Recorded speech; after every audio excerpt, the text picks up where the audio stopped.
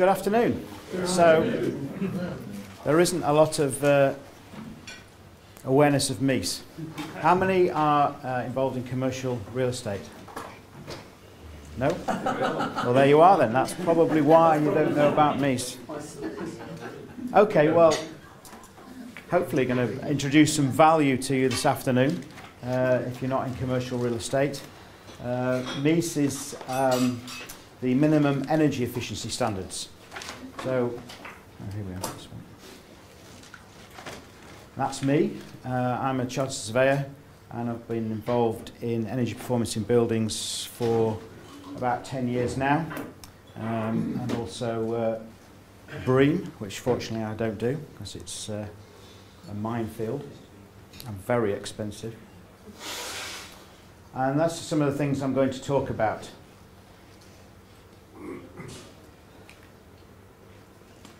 I work for a company called arbnco, and we're a software company involved in PropTech solutions, monitoring the internal built environment, well-being, and monitoring energy performance in a building as it actually uses energy, so that you can monitor the energy use and see where it can be reduced. We're also involved in compliance software, compliance with legislation, the MEES legislation, which is what I'm going to talk to you about. So MEES's longer name is the Energy Efficiency Private Rented Property England and Wales Regulations 2015, which is incorporated in the Energy Companies Act 2011. Has anybody had any involvement with Green Deal, the scrapped initiative to improve energy performance in mostly domestic? No? Yeah? You've been involved with that. And the Energy Companies Obligation, which undermined Green Deal completely by making available free loft insulation and cavity wall insulation. Well, that was all in the Energy Act. So whilst Green Deal is gone, Energy Company Obligations remains, and it's now in phase 3, and MEES is part of that, so it's part of UK law.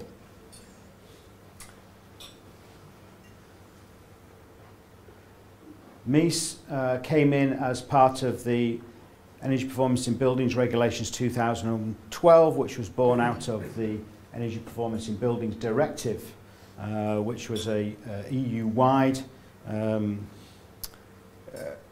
programme to reduce the energy performance in buildings because of the amount of energy that buildings use. And whilst it is an EU directive, the major partner in that was BRE, the Building Research Establishment. The UK is the main driver in Europe for directives related to building regulations and energy performance, even though actually countries like the Netherlands and Germany and France generally have much better performing buildings than we do. So MEES has been incorporated, as I said, in the Energy Companies Act 2011, so it is in UK law, so it did cross over with the Great Reform Bill, although obviously we don't know quite where that's going. EPCs, which is effectively how MEES is measured, come under the Department for Communities and Local Government, which is now called the Ministry of Housing, Communities and Local Government. And that's a bit of a problem for MEES, because MEES falls under BASE. Now that's a problem because BASE have chosen to use MHCLG's methodology for assessing energy performance in buildings, and that methodology is completely flawed. One of the things you've got to say is, or understand, is the relationship between an EPC and energy performance is at best vague. An EPC is not an indication of energy performance. It is an asset report based on a snapshot of what an assessor sees on the day and what the software, the national calculation methodology, generates for that particular building, whether that be a domestic building, a dwelling, or a non-dwelling, non-domestic building. You can have buildings with an A-rated EPC, which perform dreadfully, and you can have buildings with a G-rated EPC that perform very well, because it all comes down to how a building is used. You could have a building built, an Edwardian building with an electric heater and a tungsten light, and it will have a dreadful EPC rating, because the model will assume that there's a great deal of heat loss out through the building fabric, particularly the joins in the building. 25% of heat loss through a building is through the joins in a building, as much as it is out of the roof and the walls and the floor.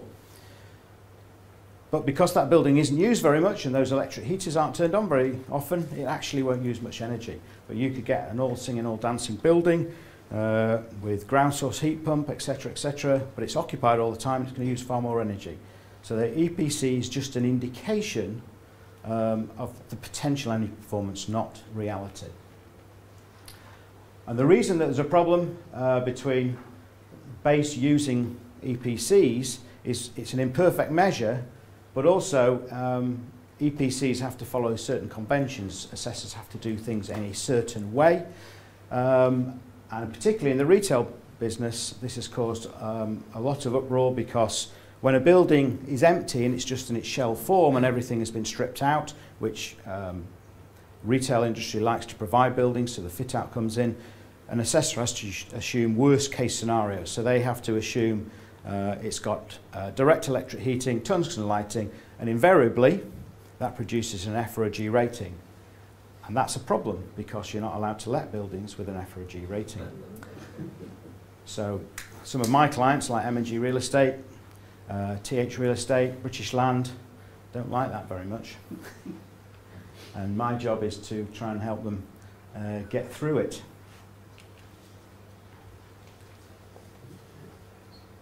So I'll take you through some of the key information on MEES.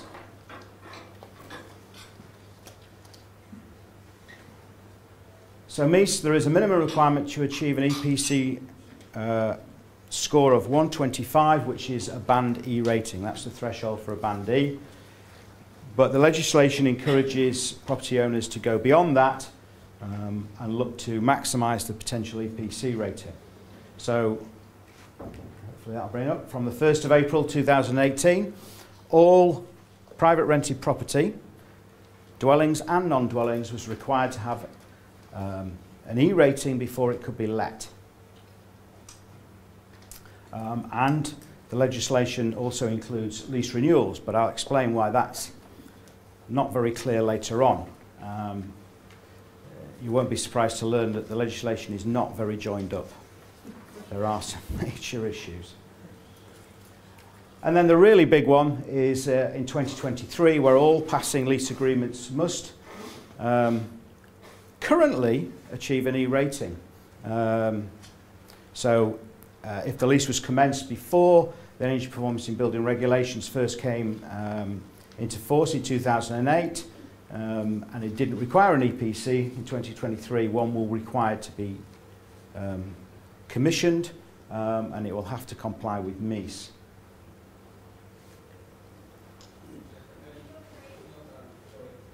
So, take you now through some of the requirements of MEES. MEES requires that improvement measures must be self-sustaining within a deemed period of 7 years, and it's a discounted payback 7 years. That is a hangover from Greendale, but also from Building Regulations Part L2B, which indicates that renewable energy systems, whatever they may be, can only be used to gain Part L2B consent if the payback is less than 7 years. So 7 years is a recurring number in this legislation. And it is a discounted payback, and that's the equation that you have to use to calculate it. So I won't leave that on screen too long because I'm distracted. There are some exemptions. Firstly, there's the Energy Performance in Buildings Regulations exemptions, and then there's the MEES exemptions themselves. So if we start with the Energy Performance in Building exemptions, First one at the top is one of the most controversial listed buildings. A lot of people think listed buildings are exempt, and it absolutely is not the case, because an EPC assessment is a non-invasive survey, and therefore it's not going to impact on the building, and therefore there's no reason it can't take place. Also, there are almost no listed buildings which aren't capable of some energy performance improvements. A lot cannot and should not be done, but there is always usually something, even if it comes down to just changing some of the lighting systems. So listed buildings are not exempt from the energy performance in building regulations. Temporary buildings are exempt. Since we're on a golf course, a good example of a temporary building is, say, at the Open Golf Championship, they put up a virtual town, but they're only there for sort of 3-4 months. Those type of buildings are exempt. There are some products from the Nordic countries, temporary warehouses, which you're usually up for a couple of years, but then are taken down, and they're considered temporary. In England and Wales, places of worship are exempt. In Scotland, they're not. That's because in Scotland they recognise that places of worship aren't used for places of worship very much, and tend to be used for daycare, either for retirees of the older generation or for predominantly children. Low energy buildings. This is quite a controversial one, and I'll come to more of this later. Low energy buildings, that's like barns or storage areas for tractors, but recent changes in the EPC conventions have changed the definition of that somewhat. Detached buildings under 50 metres squared, and they must be detached. That does come up more than you might think. Buildings due for demolition, so if there's a genuine intention to demolish and there is the consent to demolish, that can be an exemption. And properties that don't have conditioning, but that's caveated by the fact that they don't need to have conditioning. So if somebody's working there for more than 30 minutes at a time, then there is a duty of care requirement for that building to be conditioned. So that, just because it doesn't have any heating, doesn't mean to say it has no conditioning. So remote storage spaces where there's no requirement for conditioning, they can be included in that. But it also includes owner-occupied properties, like some workshops where they might have the doors open all day and they wouldn't have the heating on. But there's a recent change in the conventions which provides the opposite of clarity on that.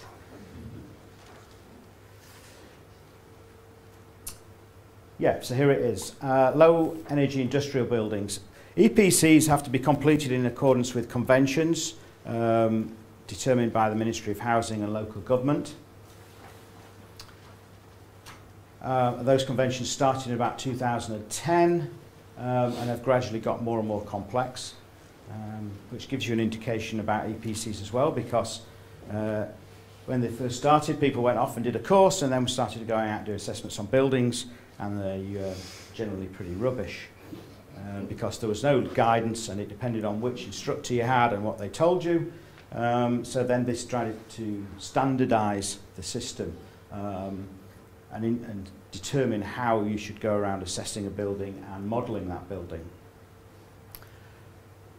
And as each time they've introduced new conventions, tends to make the EPCs that preceded those conventions obsolete.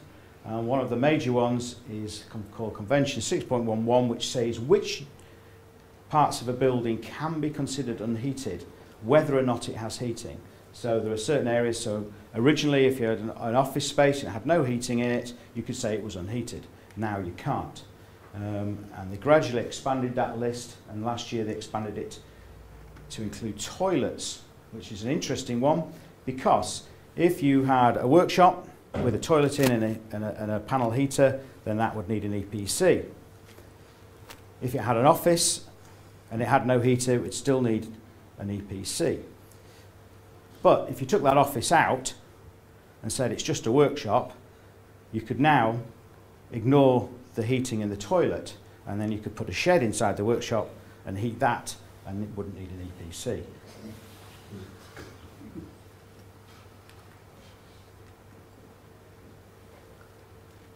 So, MEES exemption scenarios. First one, obviously, is if they're exempt from the Energy Performance of Buildings regulations. Makes sense.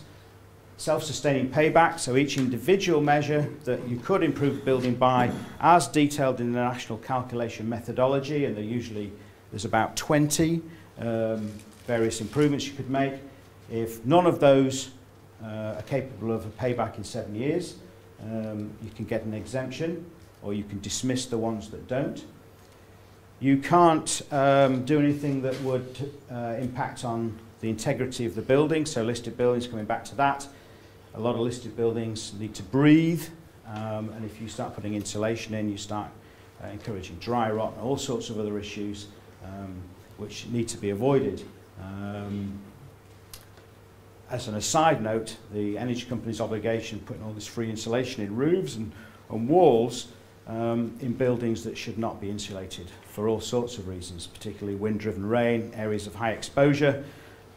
Supposedly the new products have a vapor control layer, but I'm sure we're going to see over the next few years a lot of issues with that, and insulation being pulled out where it should never have been installed, but it was encouraged under the energy company's obligation to do so. Internal air quality issues, build-up of funguses, there are all sorts of reasons why buildings shouldn't necessarily be insulated if they haven't been designed to be insulated. If you can't get planning consent or listed building consent, but you must show that you've tried. If you're a new landlord, you can get an exemption, but you have to be a new landlord. It can't be an intercompany transfer, but that's only for 6 months. If you can't get third-party consent, in real estate often you find that there are many different vested interests, and to do certain things you'll have to get all those consents, and if you can't get consent from everyone, you can look for an exemption. There's a curious one which somebody, again, it's part of the curiosity of legislation, has thrown in that if you get a 5% drop in the value of a building from improving its energy performance. I think if anybody has ever, in all the presentations I've done and do a lot of these, no one has ever come up with an example of how that might happen. Theoretically, I suppose, if you put on solid wall insulation and destroy the aesthetic of the building, that might be an issue, but you probably wouldn't get planning consent in that case, so where that's come from. And then where all the improvements you can make and the rating is still below an E, or there are no improvements that will achieve an E. All exemptions are temporary, either 6 months or 5 years. And there's a reason for that, and I'll come to that more a little bit later. That's because new technologies make them available, the calculation methodology may change, and most of all, energy pricing changes and changes the calculation. Energy prices go up, new technologies become more viable.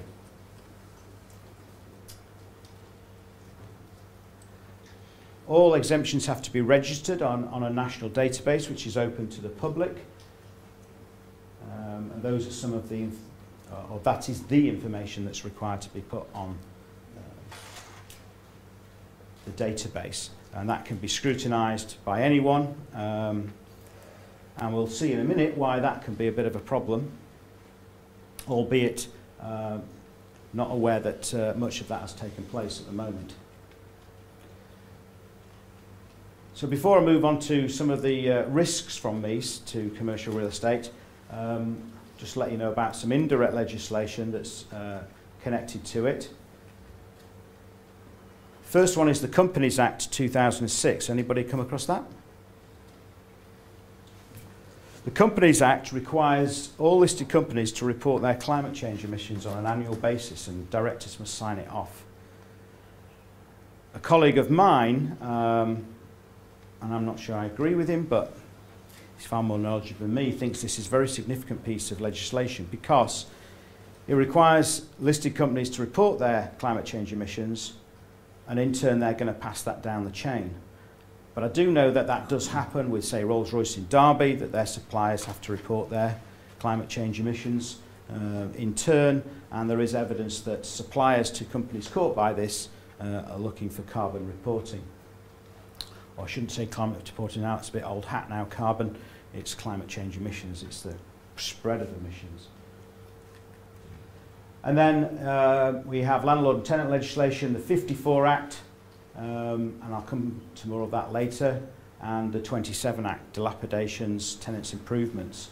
And it is particularly this one which is causing some headaches in the commercial real estate sector.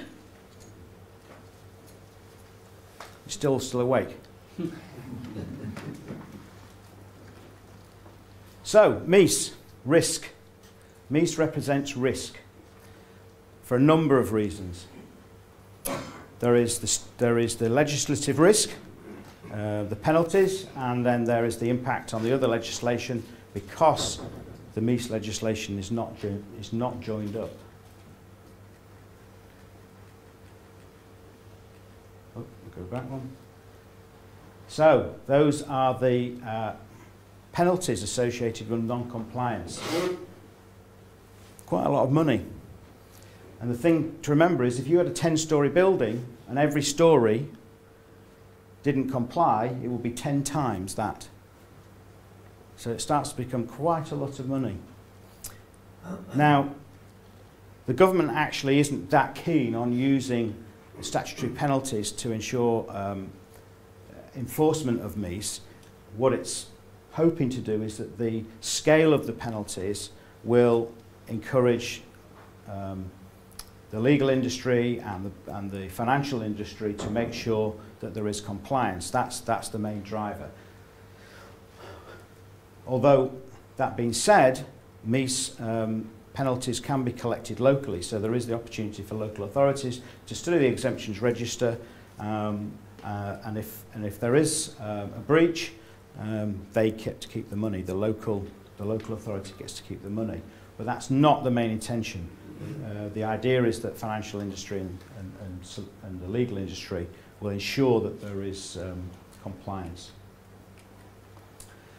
There are some legislative developments. Guaranteed energy price increases. A lot of talk in the press about energy prices being capped, which is absolute nonsense because the energy companies have been promised there'll be increases, because how else are you going to pay for nuclear power stations and wind turbines and much else?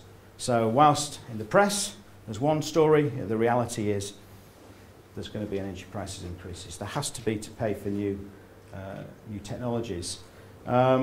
Not supposed to put that one up quite like that. There is a lot of discussion that the minimum performance standard will be increased to a D by 2022 and to a C by 2026. And one of the accreditation companies, Elmhurst, is saying on their website it'll be a B by 2030, which I think is pretty unachievable actually. But those are the numbers being talked about. And there's also talk about a change of emphasis from emissions to energy use. Like I said before, EPCs are all based on carbon emissions, but the reality is it's now been recognised that there's all sorts of other emissions they need to consider as part of climate change.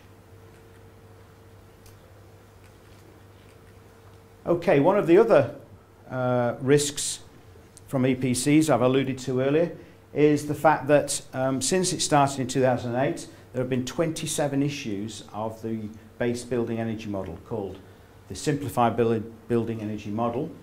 And each time it changes, the EPCs or the EPC rating changes. So you take something that was modelled in 2014 and put it into the latest version and you'll get a completely different rating. Actually, if you run the rating one day and then run it the next day, you'll probably change as well because the software is very strange. And because of MEES, you're seeing an increasing use of dynamic simulation modelling. Has anybody any idea what that is? Okay.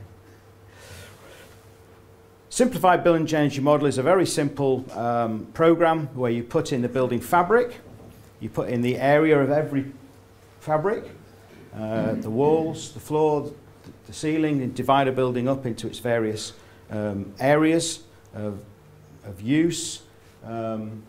And then you put in the conditioning system and the lighting systems, one or two other bits and pieces, and it produces a rating. One of the main aspects of it is the weather data. It has monthly weather data across England and Wales, depending on where the building is. Dynamic simulation is the same, all of that, but it goes on hourly weather data. So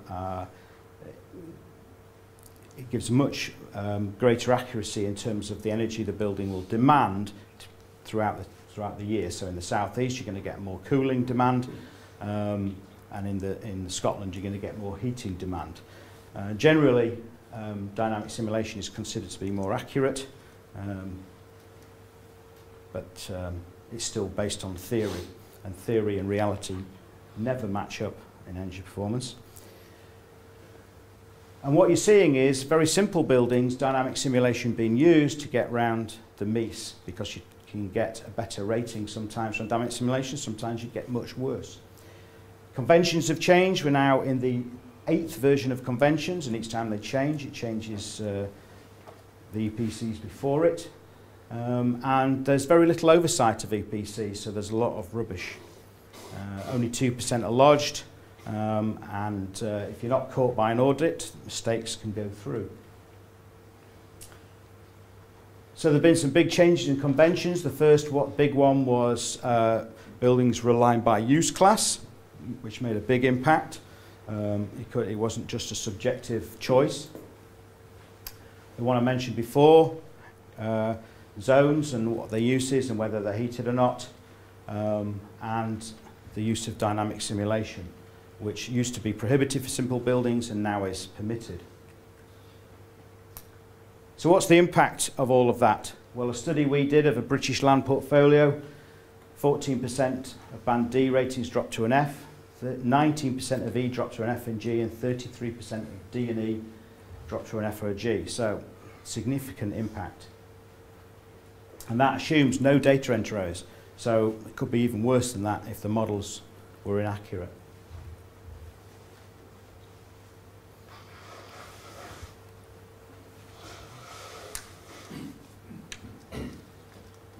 Right, I'll now move on to my pet subject, landlord and tenant. Any familiar with landlord and tenant law?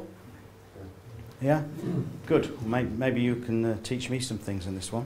So hopefully we'll get a bit of interaction, because the first part of this is quite dry. Hopefully this will provoke some thought and discussion. One of the things you're starting to see in new leases is clauses dealing specifically with MEES. I spent many conference calls with a major client of mine discussing lease clauses to do with MEES, so restricting what the tenant can do.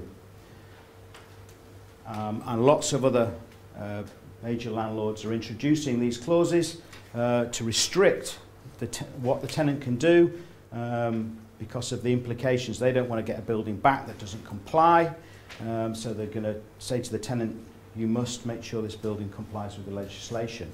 But there are also obviously implications later on for rent reviews. And one of the reasons these are there is because often the dilapidations, landlord and tenant doesn't provide for necessarily MEES, and also protecting the landlord from what they get back. So to give you a case study, which is always the best way to illustrate this, not that building, but the left-hand side is what actually happened, but the right-hand side is not the actual building. So a tenant removed a mezzanine and combi condensing boilers, which were heating some offices. Because they altered the floor area, the EPC was no longer valid, so a new one was required. Assessor came in, had to follow the conventions, worst case scenario, and the building suddenly was an F rating. Couldn't be relet. Because the landlord didn't act quickly enough to say, no, leave it as it is, they have to then remedy the building. Got to be careful what you take back from the tenant. If you get back a building with a different floor area to the one on the EPC, a new EPC is required, and that EPC could be worse than what preceded it. So that's why clauses have been put in leases to protect against that scenario. So rent review. Rent review surveyors here? Yeah. So in rent review, you have certain assumptions. You assume the lease and the rent review clause don't exist. So you've got a willing seller and a willing purchaser, and the building is vacant for immediate occupational use. But MEES regulations say that if it doesn't achieve a E rating or better, it's not fit for immediate occupational use. And there's case law that backs that up. Lawyers seem quite relaxed about this, but we'll see. Occupation by the tenant is disregarded, and the tenant's improvements are disregarded. Well, that's important because the tenant's put in systems that make it comply with MEES legislation, and then says, oh yes, but if we take this out, it's an F or a G rating. Well, what's the rent then? Well, you can't rent it then, so what's the rent? 0? Maybe. Possible.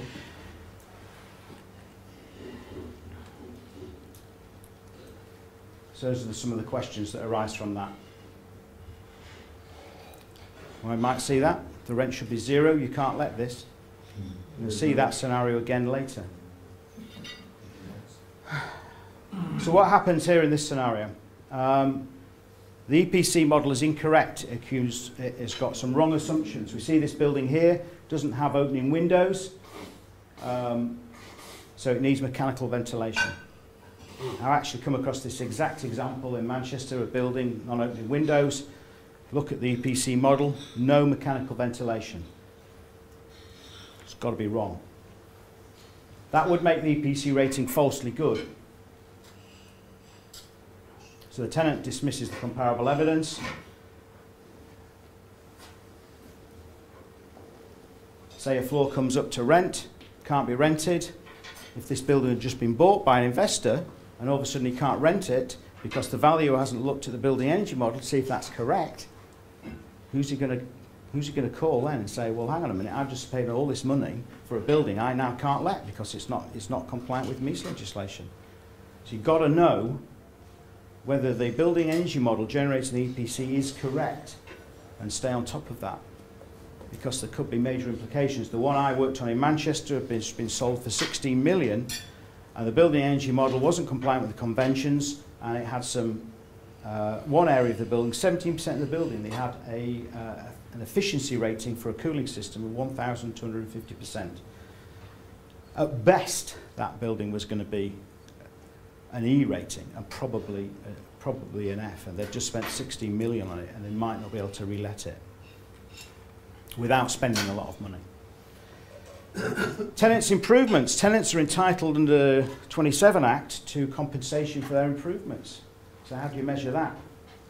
Take away their improvements and you can't let it. How are you going to quantify that? That's something that the lawyers in London, at least, are quite concerned about. How are you going to quantify the value of a tenant's improvement? Because all sorts of issues come into it. Well, what's the rent? What did it cost to install? So are you referring to reinstatement there now? So at lease end, where the improvements are made which meet the criteria, so the landlord says, well, I want this out, which means you can't let. Is that what you're getting at? Well, no, it's the other way around. The tenant's saying, you can't let this without this improvement. I want compensation for it. Yeah?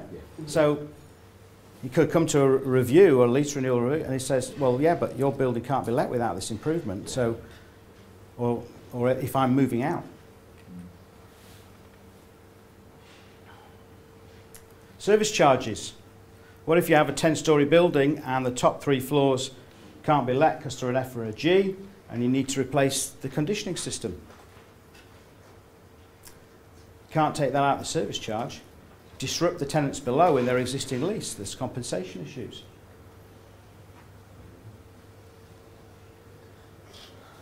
So service charge is only for maintenance. So if the tenants were able to show that you'd replace that conditioning system to make the rest of the building lettable, they're going to come and say, no, I can't do that.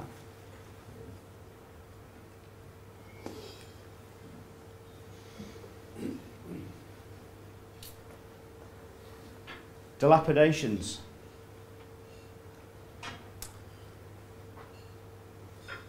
Settlements can only restore premises to the equivalent condition at the date of entry. That's what dilapidations law says. That's the top one. The damages for breach of a covenant or agreement to keep premises in repair during the currency of a lease or put premises in repair at the termination of the lease shall in no case exceed the amount by which the value of the reversion in the premises is diminished owing to the breach. What does that mean? And I'll show you an example in a minute. So the outgoing tenant is not required to put the building back in a condition that's compliant with current legislation. They're only required to put it back to what it was when they took occupation. So you get this building. So would the dilapidation settlement be zero if restoring it to what it was in 1980, if that was built in 1980, is there an F or a G rating? Prior to that, they may have said, well, we've got a settlement of, say, £35 a square foot, and then somebody looked into it and say, actually, if we do all that, you won't be able to let it, so why are we paying you £35 a foot? Let's leave. That's a very, very real scenario that's causing a lot of headaches, both in England and Wales and in Scotland. Anybody thought about that scenario? Obviously, you're thoughts about it. It's come up already, yeah. Yeah, there you go. I was teaching to a colleague a couple of weeks ago at one of these, and he was asked to do a valuation, and he valued the building at zero. He said, well, it's not compliant. Its value is nothing. What about other issues of vacant possession? I mentioned earlier, you get the building back and the floor area is changing, new EPC. What if the subletting, various issues there? There could be all sorts of issues. You've got to know what you've got. Because the guidance says a change in floor area requires a new EPC. Modification of the conditioning agreement, new EPC. The one's quite controversial in the sense that it says that you can replace the entire conditioning system and you wouldn't need an EPC, but you'd still need Part L2B compliance, which would require an EPC. So just an example of how disjointed the legislation is. Lease renewal, this is quite a controversial one. Kind of slightly in the wrong order, but if we start at the bottom, the guidance for a non-dwelling EPC says not all transactions will be considered to be a sale or let. These will include lease renewal. However, the MEES regulations says it applies to extension or renewal of an existing tenancy. And the energy performance in building regulations say an EPC has to provide it for any prospective buyer or tenant. So there's a lot of contradiction there. A lot of people, a lot of assessors say, yes, the guidance says this, therefore you don't need a new EPC on renewal, but actually the legislation says you do. The MEES regulations, since the MEES regulations came later, there might be an argument saying that's superior because it's a later piece of legislation. Lots of arguments over that, and you'll get a different perspective from different assessors. I used to be unsure, and now I'm not so certain. I generally advise my clients to take a precautionary approach and say, well, could be this, could be that, let's just revisit it completely. Because that's the only way to approach it, because you don't want to end up in court challenging this. 54 Act. Again, anybody familiar with the 54 Act? So 54 Act renewal, the tenant's protected, but if it's non-compliant, whilst it's protected, you have to give the tenant a new lease, but it will still be illegal under MEES. So you're required to do under the 54 Act to give a new lease, but your property is still illegal, so you're still going to have to make it comply. Fortunately, tenants can't turn around and say, oh no, I'm going to quit this lease because it's non-compliant. They can't use non-compliance with MEES to surrender back a lease. But, here we go, contradictions again. The legislation is not joined up. Case law says that a 54 Act renewal is a continuation, not a renewal. Bose-Leon versus Green, 1961. But the MEES regulations say that lease renewal falls under MEES. And MEES regulations say in 2023 all passing lease agreements are captured by MEES.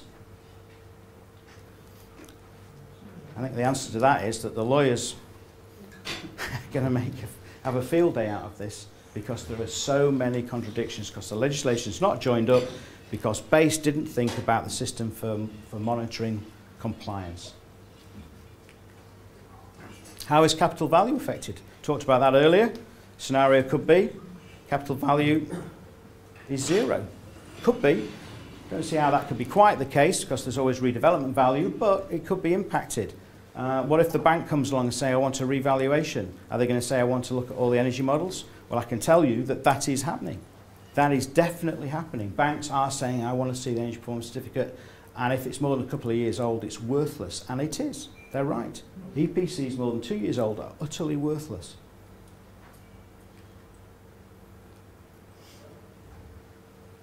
Valuations have to be done by the Red Book. There are some valuation surveyors here, are there? Yeah. So when you're doing a valuation now, given that the impacts of MEES, need to look at the energy performance certificate and the building energy model and seeing if it is accurate and it is valid. Because you don't want any comebacks later on down the line if that is challenged. Going back to those lease clauses, there are some lease clauses that are looking to restrict tenants from getting a new EPC while they're in occupation, because they don't want to get a worse one and then all of a sudden there are all sorts of issues. But banks are asking for energy performance certificates and dismissing them if they're more than a couple of years old. So, due diligence is going to have to improve, and it's going to have to take into account the reliability of the energy model, implications of any landlord and tenant law, and the lease terms. What do the lease terms say about MEES? Is there anything in it about MEES? It's not something that was, energy performance certificates just didn't come on the horizon of valuers until MEES came along. It wasn't an issue, just wasn't one of the variables, but it is now. Will market adjust to MEES? Well, I can tell you from experience where it has occurred. A building in Harrogate that my clients were selling.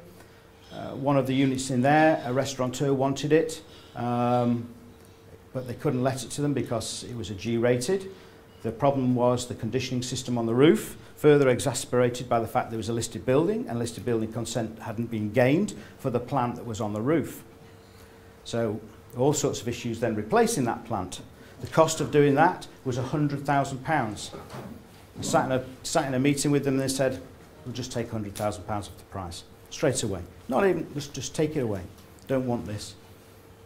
Another one in Scotland, Section 63 compliance. Our assessor went round, said this building it doesn't comply with Section 63, you're going to have to make changes to it to get it to comply, or an action plan, or you're going to have a display energy, monitoring energy. Cheapest way to get it through was to do an air pressure test, and the quote for that was £10,000. The client didn't want to have to do with that, just took £10,000 off the asking price. Problem came, it was sold, new purchasers came along, they got their assessor to do an assessment, it passed Section 63. Some big questions were then asked, why have we just taken 10 grand off if the next assessor, what it came down to was the fact that our assessment had been done in version 5.3 of SBEM as the base. Since we did the assessment, 5.4 came out, took into account renewable energy on the grid, and it had changed. The outputs had completely changed. And the different assessors used different building dates. And we were able to show that the second assessor was giving a build date where the building wasn't identifiable on a resource called old maps. Have you come across old maps? Yeah. Well, this building wasn't there so there was a difference, or the building, I should say it's the other way around, the building was there prior to this assessor said it was built. So we were able to get out from under that for the programme had changed and they put the building as being too young, which made a difference to all the U values and was enough to make it compliant. So you have to be very careful. And I know of other examples, but those are the ones that caused a lot of headaches. I had another one, shopping centre in Guildford, where one assessor came in and they're all C ratings, and our assessor had given them all E. And I was asked, well, why is that? I said, well, the first thing I did, looked and I thought, let's see, run it through the new programme. All of a sudden, all our E's were D's, just because of the change, because LED lighting was treated differently in this new version. And I found evidence to say it had a water loop heat system, and the other assessor said multi-splits. So they were wrong and we were right. So instead of our client being very upset with us, they thought, okay, that's all right now. I had another one actually just yesterday, which seems so long ago, I can't even remember what it's about, but it was interpretation of guidance and conventions. So my conclusions, how are we doing for time? My conclusions are that EPCs have to be more accurate. You really have to make sure when you get a building energy model commissioned that the assessor knows what they're doing and has as much information as possible. The output from a building energy model in the EPC rating comes down to the quality of information that goes in. One of the big areas where you see big improvements can be made is in lighting. The assessor comes in, and unless they have the actual technical details of the lamp itself in terms of what they call lamp efficacy, which is measured in something called lumens per circuit watt. Sorry for being very technical. They just have to say what the lamp type is. So this one is a tungsten halogen. Bad. And then the model will assign to that a set value, which is bad. And so you see a lot of buildings, they have these what they call default values. But if you can get the manufacturer specs, say that was an LED lamp, and you could get the box and you could take off the lamp lumens per circuit watt, then you can put that into the model. So this particular lamp, the way it works is this, again, sorry, a bit technical, is the reason one of the reasons LEDs model very well is because the light is direct, so all the light goes straight down because of the way it works. The lumens per circuit watt is much higher, so the lumens per circuit watt of this lamp here might be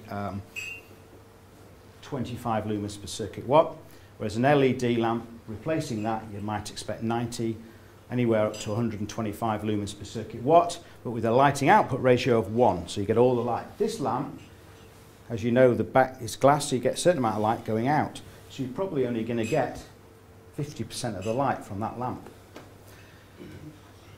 So by changing the lighting and having the lighting data, you can massively improve the EPC rating. And that's one of the ways that improving the data that you put into the model helps landlords meet compliance. But if you get an assessor comes in really quickly, oh, they're tungsten, blah, blah, blah, you're going to get a really poor rating. So you've got to make sure that they spend the time doing it, which inevitably means paying more. Can't rely on EPCs because, frankly, if they precede the previous conventions, they can be completely inaccurate. The existing stock, we have a program where you put in, and I can assess any building energy model for any building in the whole of the country, and I can see how accurate that building energy model is because I can extract the data because the data is available nationally. And I see it all the time. You can see where the assumptions are, just default assumptions just for quickness, and you change that data, get more information, it makes a big difference. Talked about EPCs and valuation. Lease terms, very important, especially dilapidations. You know, are you going to end up, you could have a scenario where the tenant moves out of the building and says, well, I'll leave it as it is, but you have to pay me because if I take everything out that I've done, you can't let it. So what are you going to give me to move out? And the landlord's there thinking, oh, I'm going to get, you know, tens of thousands of pounds to refit this building, and all of a sudden they're landed with a bill from the tenant say, oh no, you're going to have to leave it like this because it's worthless to you otherwise. So landlords need to make sure that the leases take into account MEES as best they can. And you need to keep up to date with revisions. Every revision to the legislation or energy prices, you need to think about those in the terms of the EPCs, because energy price increases will affect. So for instance, if you've got an air source heat pump and the electricity costs go up, or the gas costs go up, that will affect the relationship of those renewable systems. It changes it. That's why the exemption periods are very short. And the other thing I didn't cover on the exemption periods is when a property changes hand, the exemption is cancelled. You have to go through that whole process all over again. So you might have just done it, a year later sell it with a 5-year exemption. That exemption ceases to exist when the property is sold. That's my company. And say we have software where we can look at all the building energy models and extract data from it. And that's the end of that bit. So if you want to ask any questions, I'll see if I can answer them. Yeah. The energy assessors, do they not have the software that updates itself to cope with all this, or are they continuing? Yes, they do. The National Calculation Methodology, when they release a new version, it includes a conversion tool, so they can update that. But it's quite a long-winded process. You have to get your old model, put it into the conversion tool, and then... We've got to constantly watch the changes to... Yeah, absolutely. You have to keep up to date with new issues of the software. That's right. And usually what you find is, and I found out this week, they're reducing... You get a new version, and it's full of bugs, and it doesn't work, and then you have to wait for a fix to be a patch. You have to do that. And I spent a whole day trying to figure out why I'd been sent a model by a client, and they said, can you put this in your software to see what we need to do to make this building comply? And I spent all day trying to figure out why this model wouldn't open. I then went back to the National Calculation Methodology website. Oh, there's a patch. Uploaded the patch, it all worked. So frustrating. You know, it's the software is... Excuse me, what do you mean by their model and the patch? Can you just explain that? Yeah, the building energy model, the simplified building energy model, is a simple model where you put in details of the building fabric, both internal and external, the floors, the roof, all the conditioning systems, the lighting, exhausts that are in toilets, and you put all that data in and it gives you an output. Yeah? When they release a new one, just like with any software, it's full of bugs. And it doesn't work. So then they have to issue a patch to fix those bugs. So it's the same if you have a smartphone, when you get an update, it's like that. They have all these bugs in it, and the software for building energy models is no different. It's full of bugs all the time. So when they change the model, effectively you can get a new EPC without physically visiting the building? In retail, no. Within a certain time frame, you could, yes. Yes, as long as it's not too long ago. So there's a limitation usually about this 12 months in terms of when it's been assessed. But yes, you could.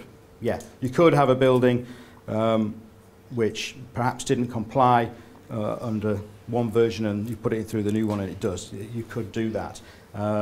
It depends on how long ago it was surveyed. Yeah? Is this all driven by the EU and will it go in a bit on the 19th of March? I covered that slightly earlier. The answer to that is no, because it's all in UK legislation under the Energy Companies Act 2011, so it's all covered in that. And given that the UK is the primary driver for the directive in the first place, like much of the EU legislation, the UK leads it, most of it, and wrote most of it. It won't go away because it is already in UK law. And you've got to remember is that we're bound by the Paris and Tokyo Accords, and it might surprise you to learn that the USA drives much of the new technology. They are absolutely red hot on improving internal air quality, improving performance. They are really, really big on that, despite their president. Locally, they just don't care, and they are really hot on it. So no, it won't go out the window on the 29th of March. Are there any patches on the way for the contradictory legislation? Don't know, because case law takes a long time to come through the courts, doesn't it? There will undoubtedly be cases being... Can't they preempt it? Because there's going to be chaos. Yeah.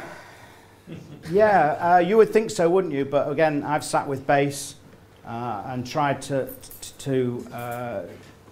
reason with them. People losing their money aren't going to be impressed. No, they're not. They're going to be even less impressed when they tighten it up, because they realise they need to meet the targets that we've agreed at Paris and other places. Yeah, absolutely. No, it's classic government legislation. I was quite involved in Green Deal on the non-domestic side. What a farce that was. I mean, who was ever going to lend money against new systems that you couldn't actually properly calculate how long it would take to repay? I mean, this is so theoretical. You can project that a system will repay itself from the savings in a certain year, but it's based upon standard set of assumptions. The building energy model assumes occupancy of a certain time frame, from 8 till 6, and a certain number of people per space. Well, if you deviate from that, you totally change the output. But that's one of the reasons we're exploring other softwares to monitor the use in real time, so you get a better idea. If you think an EPC, like I said at the beginning, reflects energy performance, it doesn't. It's just a piece of paper with an asset rating, so you can compare to one or the other. What it really is the government needed to measure, to form a baseline to measure the performance of buildings. So they got these EPCs. Right, that's our baseline. And if this is done, we can see how we can deviate from the baseline, and then we've met our Paris Accord or Tokyo Accord or Kyoto or whatever, whichever one you want to choose. So that's what it's there for. It's a database, and you can measure the potential impact. There's no doubt about it that certain things, LED lighting or a good high-frequency fluorescent lighting system will save a lot of money. The paybacks are enormous. It's much less certain, air source heat pumps, etc., much less certain. Also revolve around renewable heat incentives. So obviously as they expire... Yeah, that will change it. Then they'll become much less viable, yeah. Mm-hmm. Quite a shambles, isn't it? It is. Yeah, sorry about that. How often are all the updates coming out? And the molded energy models, usually to think they come out once a year, but there've been 3 this year already. 4. So yeah, they have to keep updated, because you get more and more renewables into the grid. So as more and more turbines go up in Scotland, they have to keep changing. We're having, what did we have, 4 or 5 coal-free days? So you have to. So grid electricity is the highest climate change emission fuel source, because of the various different fuels that are used to generate grid electricity, and also transmission losses. One of the big things they're working on in America is power transmission through fibre optic cable. So there's almost no loss. We have wire. Anytime you produce heat, less efficiency. So the problem with our system, our electricity system's about 30% efficient, maybe. But that's still because you're creating steam, which is a very inefficient process, and transmission losses. The Thatcher government put all these power stations in remote places next to rivers, miles away from where the power is wanted. You lose a lot. Power stations really should be where the demand is, not miles and miles away, but obviously for aesthetic reasons and water demand. So an EPC site for this building, if it was done 3 years ago, would be long out of date. It would. An EPC should be considered the same as a valuation. A valuation is as good until you've written it down and sent it about. Then it's, as soon as they've opened it, it's like buying a car, isn't it? A used car. Drive it off the lot, the warranty's expired. An EPC should never be considered any different. It's an asset rating of a snapshot in time. That's all it is.